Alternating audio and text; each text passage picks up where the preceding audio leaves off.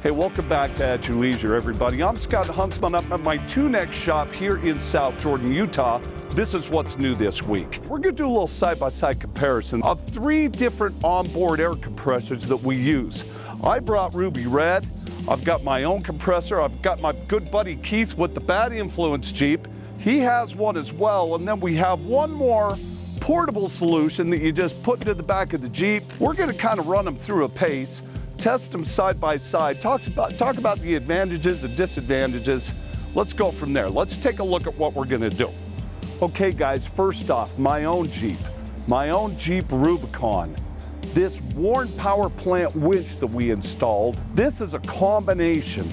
It's not only a 12,000 pound winch, but it also has a built-in air compressor with a small reservoir built in under this great assembly here that keeps it protected and keeps it very weatherproof. It comes with this great coiled up air hose. Simply plug it in and I've got air at my fingertips. Then you simply take your controller right here, plug it in. I have a switch that will let me turn the compressor on, and now I'm ready to air up. Okay, so I'm gonna do the comparison now. I'm starting at 12.5 and I'm gonna air it up to 30 pounds. Shay here's gonna be my timekeeper, and she's gonna tell me how long it takes to go from 12.5 up to 30 pounds. You ready, Shay? Okay, on your mark, get set, go. Okay, there's 30. Time. 1 minute, 39 seconds. We went from 12.5 PSI to 30 PSI on a 37-inch tire.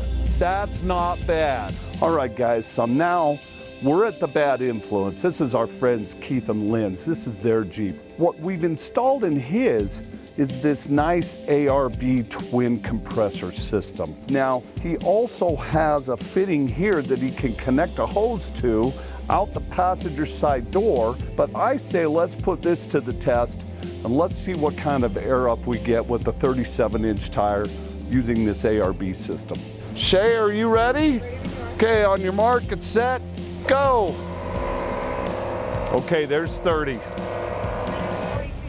Minute and 42 seconds. They literally were, what does that equate to? 3 seconds apart between the WARN and this ARB system. So it's got great capability and he can utilize it for all his onboard controls as well.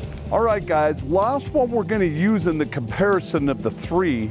Viair makes very small handheld compressors. This one, this 300P, is a completely portable unit, just connects to an external power source, like the battery right here under the hood. It came with a great carrying bag, has its own coiled hose and gauge, and we're gonna do our same test with it, and let's see how long it takes to go from 12.5 up to 30 pounds on a 37-inch tire. 1, 2, 3, here we go. Okay, there's 30. What's our time? 3 minutes. Hey, that's not bad. This is a little tiny compressor with very little CFM. Now this thing will make up to 150 pounds of pressure, which you can use intermittently. You can run up to 100 pounds easily with it. So it's not a bad little unit, it's pretty tough. All right guys, hey, that wraps up the review of all 3 of those samples of different compressors.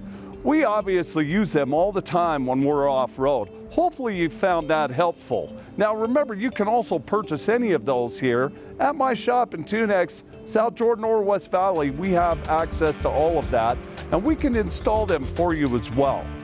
I'm Scott Huntsman at my Tunex shop. More at your leisure in a moment.